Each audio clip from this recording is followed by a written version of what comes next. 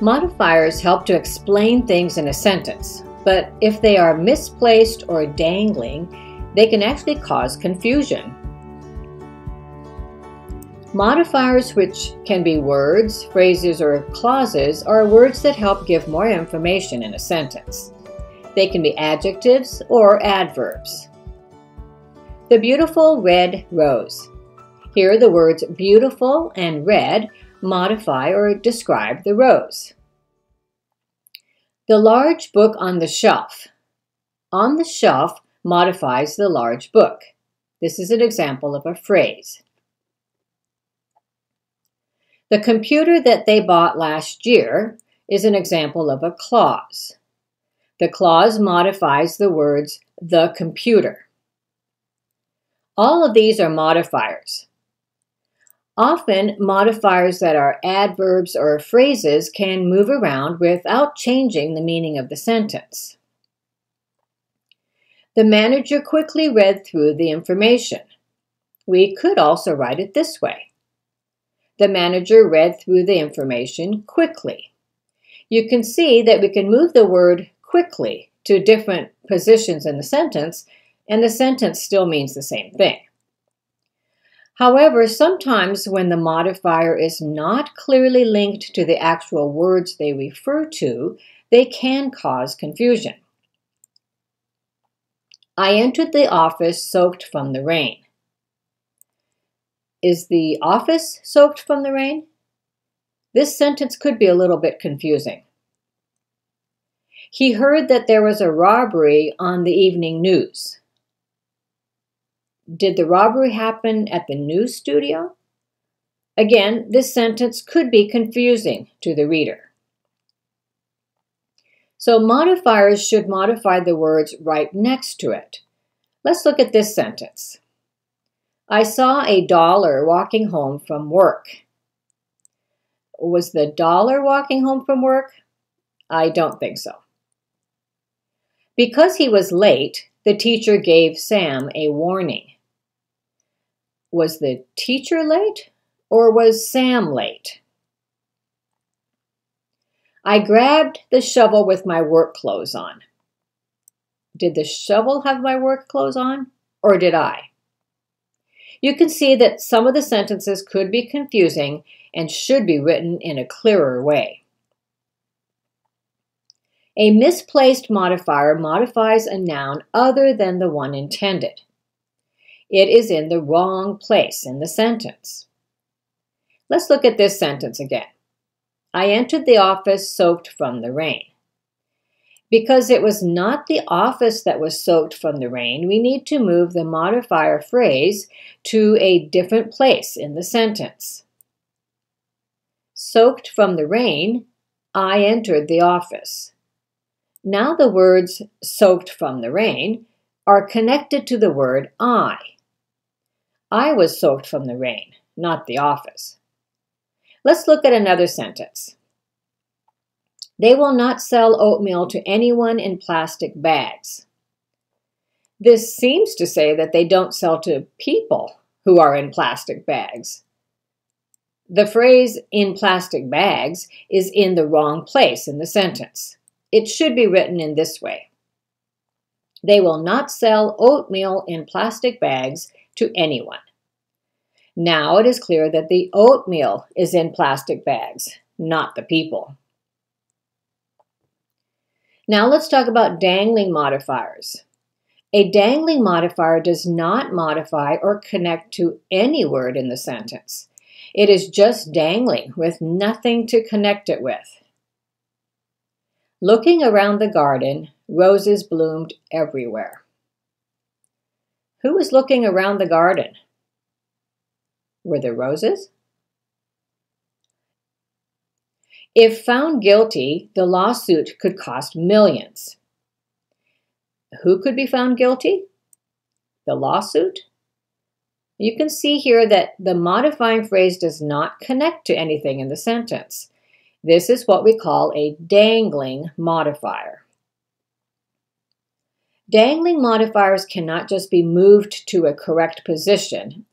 The sentence structure will need to be changed. Let's look at this sentence. At 5 years old, my parents decided to move to the countryside. The phrase, at 5 years old, seems to indicate that the parents were 5 years old when they moved to the countryside. If we try to move the phrase to the end of the sentence like this, my parents decided to move to the countryside at 5 years old, this still sounds like the parents were 5 years old when they decided to move to the countryside. We will need to change the sentence to show that the speaker or the writer was 5 years old when their parents decided to move to the countryside. This would be better. When I was 5 years old, my parents decided to move to the countryside. Now it is clear that the writer was 5 years old, not the parents. Let's look at our sentence we had from before. Looking around the garden, roses bloomed everywhere. How can we fix this sentence? We will need to put in who was looking around the garden. Looking around the garden, she could see that roses bloomed everywhere. As you can see, if there is a dangling modifier, the sentence will need to be changed. To fix misplaced or dangling modifiers, this is what you need to do. First, find the modifiers in your sentence. Then, find the word or the words it modifies. And finally, is it as close as possible to the word it is modifying? By doing these three things, you should be able to find and fix misplaced or dangling modifiers. Let's look at this sentence. Hiding under the grass, Peter did not see the snake. The first thing we need to do is to find the modifier. The modifying phrase is hiding under the grass. However, in this sentence, the phrase seems to be modifying Peter. But Peter is not the one who's hiding. The participle phrase is misplaced. It should modify the word snake. Peter did not see the snake hiding under the grass. Moving the phrase closer to the word it is modifying will make the sentence correct. We could actually write it in another way like this. Peter did not see the snake because it was hiding under the grass. In either case, the sentence needs to be corrected. Let's try this sentence. Sitting on the park bench, the sun disappeared behind the mountains. Again, we need to find the modifier in the sentence. The phrase, sitting on the park bench, is the modifier. But what noun is the phrase, sitting on a park bench, modifying? It's not the sun or the mountains. The participle phrase is just dangling. It cannot be connected to anything in the sentence. We will need to rewrite the sentence. Sitting on the park bench, I watched the sun disappear behind the mountains. Now it is clear that I am the one sitting on the park bench. Let's see if you can fix these sentences. Reading the newspaper, the doorbell rang. Was the doorbell reading the newspaper? Here's one way that this sentence could be made clearer. While I was reading the newspaper, the doorbell rang. Now it is clear that I was the one reading the newspaper. After hiking for 2 hours, my sandwich was eaten quickly. Had the sandwich been hiking for 2 hours? This sentence needs to be fixed. Here's one way. After hiking for 2 hours, I quickly ate my sandwich. John almost failed every test he took. This makes it sound like every test John took, he didn't fail, but he almost failed each one. If we want to say that he failed most of his tests, we need to rewrite the sentence in this way. John failed almost every test he took. Now it is clear that almost every test John failed. Here are a few more that you can try. Listening to loud music while walking home, my dog's barking was hard to hear. How would you fix this sentence?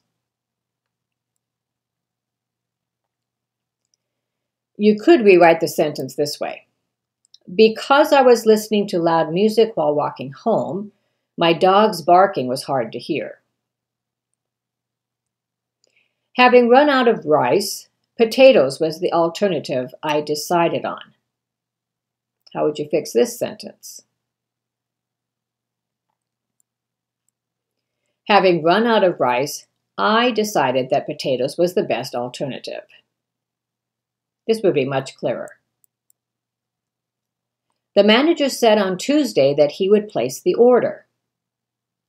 Is the writer saying that the manager said this on Tuesday, or that he would place the order on Tuesday? It's not very clear. The manager said that he would place the order on Tuesday. This sentence makes it very clear that he will place the order on Tuesday. If the writer wants to say that the manager said it on Tuesday, then the first sentence would be correct. So to fix misplaced or dangling modifiers, you need to do these three things. 1. Find the modifiers in your sentence. 2. Find the word or words it modifies. And 3. Is it as close as possible to the word it is modifying? Modifiers help to make sentences clearer to the reader, but if they're not placed correctly, they can cause confusion.